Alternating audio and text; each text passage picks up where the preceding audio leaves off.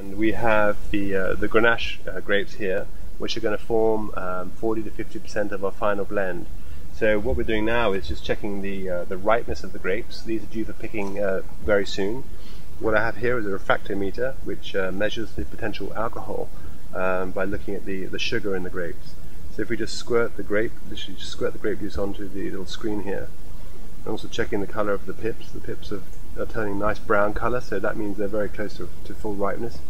But let's see what the potential alcohol is of these grapes. Great, so that's about 12, just over 12%. So we're about ready to go on that.